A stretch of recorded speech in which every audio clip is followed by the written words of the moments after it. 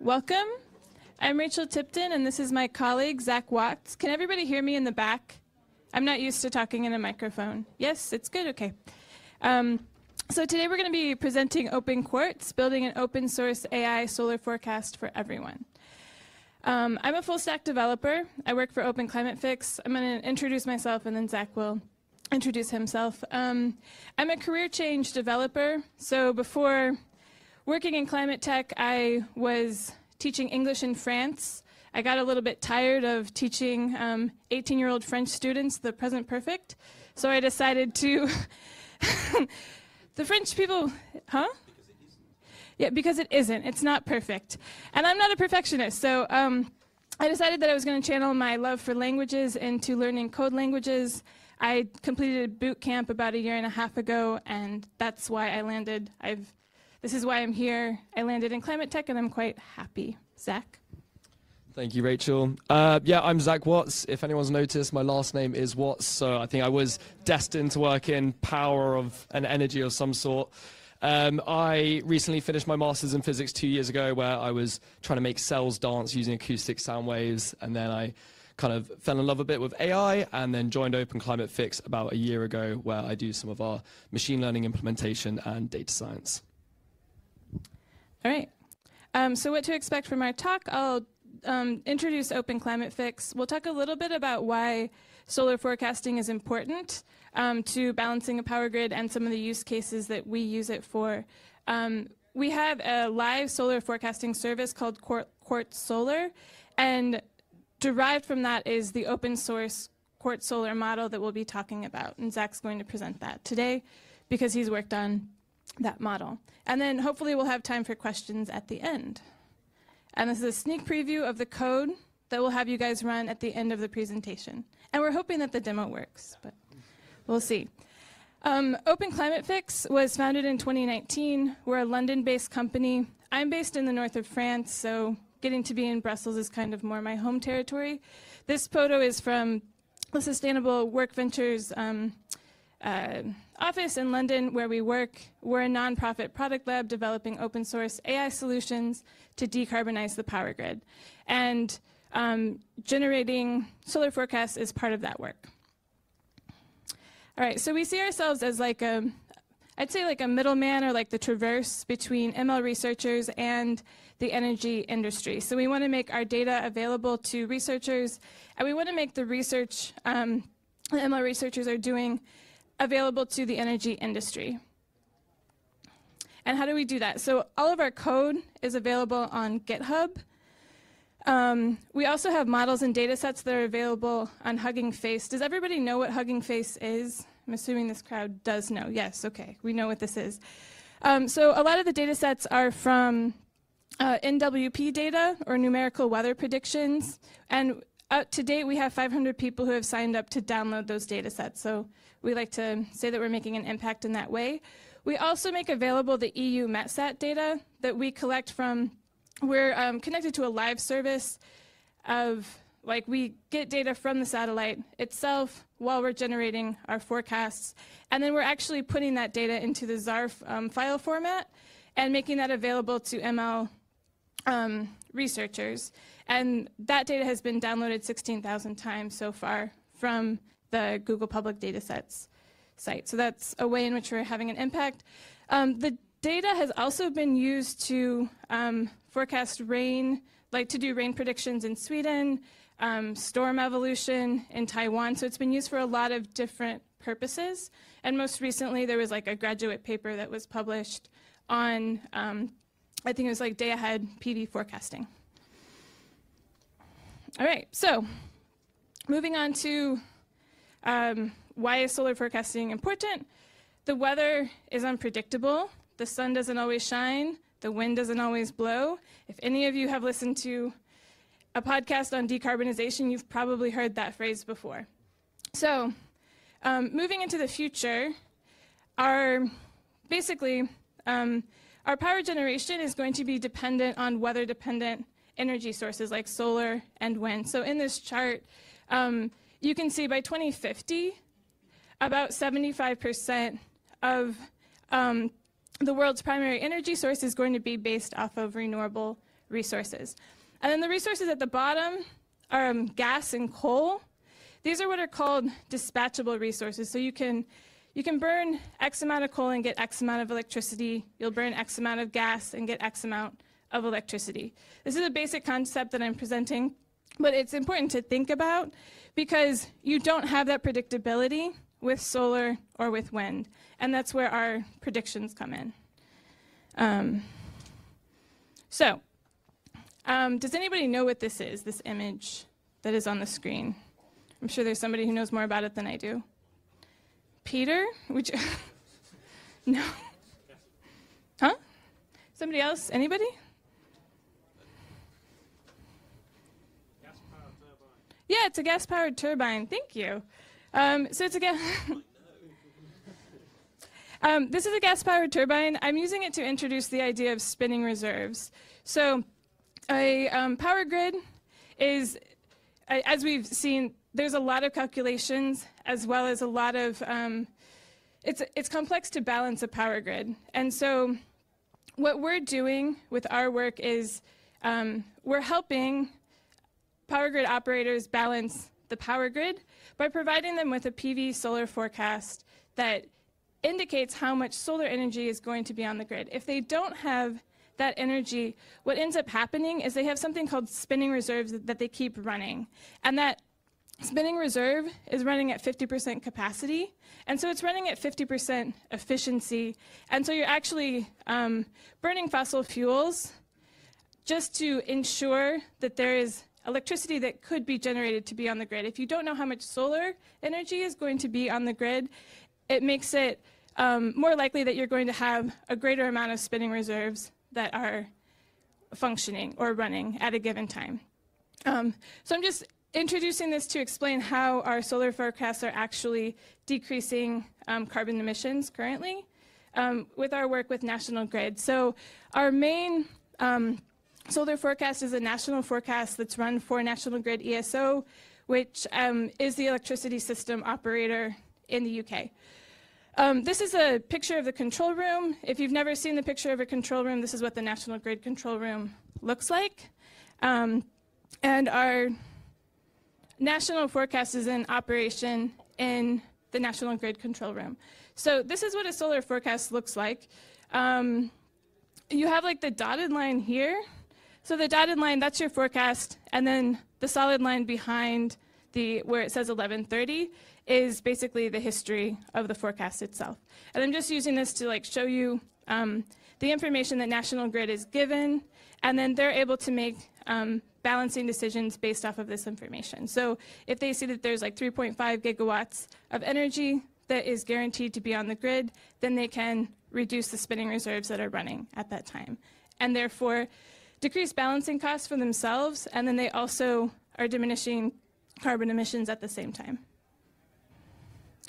The other model that we have in production is a sites model, and this is what the Open Quartz model is based off of. And so this is a model that's not necessarily generating a solar forecast for the power grid itself or for an entire country, but it could be like for a solar farm or like a smart home operator. And Zach is going to tell us how it all works. Great, thank you very much, Rachel. So as said, we've taken a lot of the information that we've learned from building these kind of larger, more complex models and distilled this down into a site model. But essentially what we're doing when we're trying to do a forecasting problem in general, we want to start by providing as much information as we can about the problem we're trying to solve. So we start that by providing a diverse set of solar historic generation data. That just means we can capture all sorts of different types of conditions that might occur across a different location. We then provide multiple numerical weather predictions. These are forecasts made by large supercomputers of kind of different countries, forecasting things such as cloud cover, temperature, rain, irradiance, and not all of these numerical weather predictions are equal. Some of them have slightly different biases, so we try to incorporate as many as possible to try and capture that information. We also utilize satellite imagery. As Rachel said earlier, we've made that data set public on Google Datasets. That's really useful for helping with kind of near-term cloud formation. Not only that, the satellite imagery, because it's a satellite up in space, it can take a picture every 5, 10, 15 minutes. So you can have a higher resolution of data going into the model. Whereas the numerical weather predictions, they're run on quite resource-intensive, quite slow to run supercomputers with much lower resolutions. We also then provide some topographic data about the terrain in which we're forecasting, and we feed all of this data into a machine learning model. And if you've dealt with any data on this kind of order of magnitude of 60 terabytes of satellite imagery, you would know some of the pains in creating batches and the slow processing times involved there. And out of this, we're able to create a national, a regional, and an individual sites level forecast, which I'll be talking about today. So, as we said earlier, we've been doing some work with the National Grid ESO, which we started a couple years ago. They were our first pilot project with our forecast. And we managed to generate a forecast which was 3 times better than their existing in-house forecast. So that gives you a key to kind of the bar that was set when we kind of started this, getting an error which is 3 times better. And this chart we can see to the right here, this is from one of our latest models, which we call PVNet2. And you're looking at mean absolute error as a percentage per forecast horizon. Now, I've used this to demonstrate the value of using satellite imagery combined with these numerical weather predictions. The light blue line that you can see here is if we train the model just using the satellite imagery. You can see it's quite good early on, but the error relative increases quite a bit. Whereas just using the NWPs, which is this dark green line here, very kind of horizontal, consistent error. And then by combining the 2 data sources, we get this, what I find a quite satisfying convergence where the models learn to take the information it needs from both data sources. So moving on to our site level forecast, just curious here, if you have solar panels, could you just raise your hands now? All right, now keep your hand raised if you also have a battery pack in your house.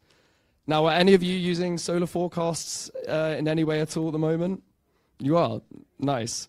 So this is where we see the kind of site level forecast that we've generated to be open source being really useful. There's a bit of a shift going on in the past couple of years as consumers and kind of households are realizing that there's these technologies available that can help them optimize their energy consumption. And it's not just the consumers as well, it's the smart home operators who are looking to participate in these energy flexibility markets. Now, as we've heard, there's been lots of really great presentations today about how to manage a grid. The electricity grids really need a lot of more infrastructure that needs to be built onto the grids to meet electricity demands going forward. And one way they're trying to tackle this is by increasing flexibility through things like smart home management. So one way this could possibly be used is when a smart home operator has access to many, many households, they can incentivize households to turn up electricity or turn down during different times. And this provides a flexibility to the grid.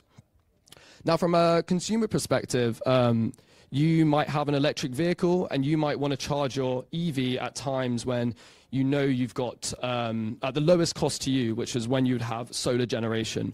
So you can look at a forecast and say, I want to drive my EV tomorrow. I can look at my solar forecast and be like, well, it's really sunny today and really cloudy tomorrow, so I'm going to charge my car up fully today and then I can drive it tomorrow and it'll be lowest cost to me. So we see this being used by smart home operators. We're already speaking to a few startups in this space who are trying to integrate this into this smart home optimization sort of systems. Experts in battery optimization, research and academics, and just general hobbyists who might want to incorporate solar forecasts into their current situations at home. So to create this model, we've used a data set of over 1,000 household UK sites, which you can see on the right here. And we've trained quite a simple model, just a gradient boosted tree, which essentially tries to separate out the data into different buckets. So this is quite a crude example, but say the clouds are less than 25%, you might predict 100% PV. If not, then try create another branch that will then split the data up further. And what we're able to do by using kind of a wide range of different sites spread out all across the UK is forecast anywhere in the UK. So we can now plug in our specific latitude and longitude coordinates with information about the site we want to forecast for, and forecast for anywhere, and hypothetically globally as well, depending on what data we have available. So this brings us to Open Quartz, which is the open source solar forecast we're presenting here today. This uses open NWPs. Now there's two primary open ones, there's a few, but the GFS, which is the American Global Forecasting System, and the ICON, which is created by the German weather service DWD, and is widely regarded as the most accurate free-to-use weather service. So we take things such as cloud cover, temperature, visibility, and we pull this data from OpenMeteo, and we're using our pre-trained model that we previously showed. And by doing this, we're able to create a forecast up to 48 hours ahead at a 15-minute lee resolution, and do all this in 4 lines of code. And we're able to get a pretty good error doing this in comparison to some of our other models, which use slightly more up-to-date information. The error is not too much worse. Now, you might notice that there isn't satellite imagery involved here, and that's because this model itself is something that you can run on your computer using our pre-trained model and by pulling the data yourself in just a couple of lines of code. Now, when you involve satellite imagery, you need licenses and stuff to have that data live. The repository, the data storage that we keep has a 2-day lag, I think, on live real-time data. So we were going to do a demo, but we've had to do a last-minute swap of computers. So instead, I'm just going to talk through this with everyone. But if you do want to do the demo, you can follow along. So if you head over to our GitHub repository, which is github-openclimatefix, I've pinned the repo, open source Quartz Solar Forecast, so you won't have to type in that mouthful of a name of a repo. And if you head to the example folder, there is an example notebook you can follow through, which will lead you to creating a solar forecast. But essentially, all you need to do is pip install Quartz Solar Forecast that we have here. And then once you have that installed, these are the 4 lines of code we tempted you with at the beginning. But essentially, you want to first import the function, which we'll be using to run the forecast. Next, we import this PV site class that we use. We then want to create the class. So in this case, we're going to specify the latitude and the longitude of the specific house or site that we want to forecast for, and then the capacity of our solar panels. Next, we just run that, we use that run forecast function, passing in our site as an object, and then specifying a time in which we want the forecast to start from. So using this time here, it would create a forecast starting at midnight on that night, going out 48 hours from that point onwards. And what does the results look like? Well, we get a nice, see, this is where I click demo done, and it would nice graph and smooth, but we get the best results out of this anyway. So we get our solar forecast, which looks as we might expect, kind of peaking around midday. There's some bumps in the road here. This could be due to some clouds that are coming over, or a storm.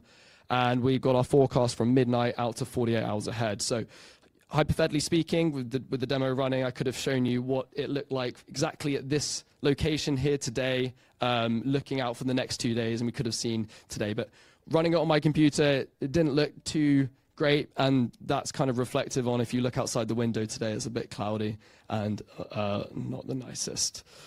So I'm going to pass back to Rachel now to talk about the roadmap.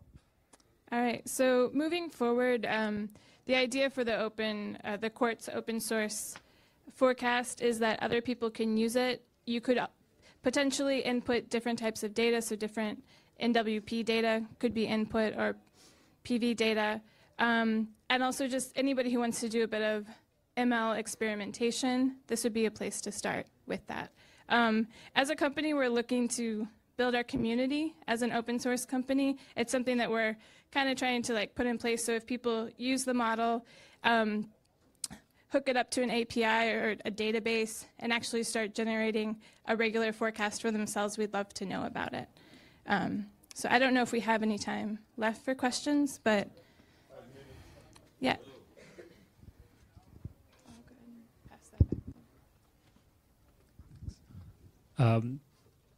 Two mini questions.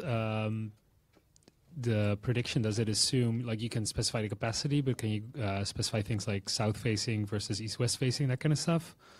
And how does this contrast with Forecast.Solar, which provides like for like home users a similar API?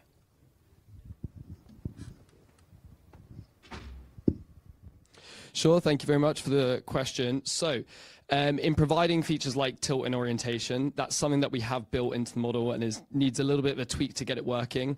So originally, with this model, it was based off a model that we have in production, which we run for 1,000 household sites in the UK. And we found that the tilt and orientation data that is generally provided is not always that good and that accurate, because oftentimes with a solar installation, the builder might have noted it down, but it's not that accurate. And when we ran experiments hard coding the tilt and orientation versus letting a user kind of specify it exactly, we got slightly better results if we assumed it was a perfectly south facing and at 30 degrees. But that is something that is a little tweak and is, I think, one of our kind of issues to work on. And your next question about using kind of another provider, what was it again, the name of the? Forecast.Solar. So I think what differentiates what we're doing compared to other people, this is something that you can run like locally on your computer and do it yourself. And we're also forecasting generation. Now, I think a lot of these other APIs, they're forecasting things like solar irradiance, and then it's down to the user to basically interpret that irradiance value into a generation value. Maybe Forecast.Solar is different, but I think that's what we do, maybe is slightly different, if that makes sense.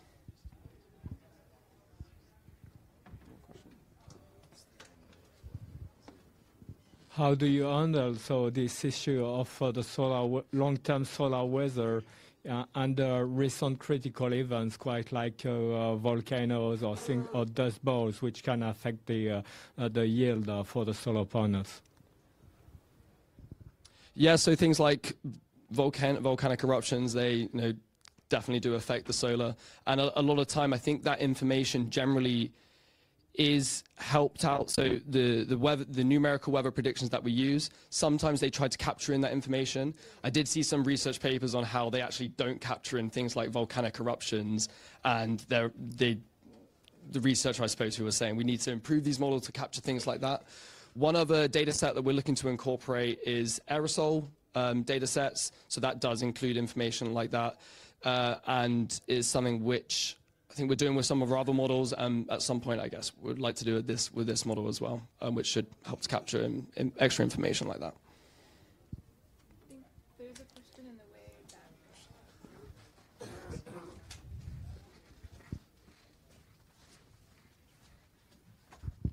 Hi, thanks for the talk. So I wanted to ask, what is the geographic extent of this? You're using models which might cover more than, say, UK or Europe, or if it's confined to UK or Europe, do you have plans to expand it to, well, a wider region in the future? Thanks.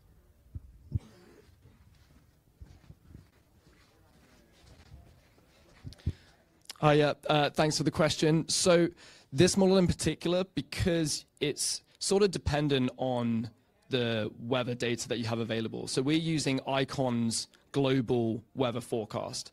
That essentially means that this model can be used anywhere in the world because that forecast is a global forecast.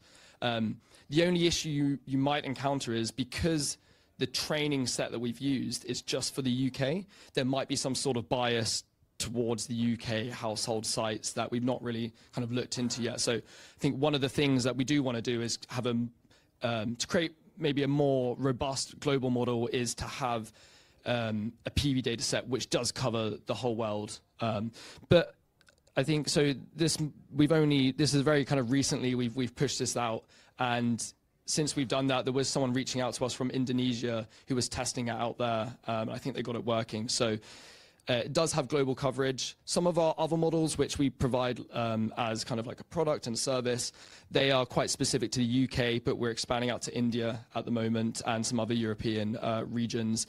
And that's mainly down to the satellite imagery data that we have access to because, yeah, we're using the European geostationary one, so it's easier for us to kind of build on that, how it is at the moment. Yeah.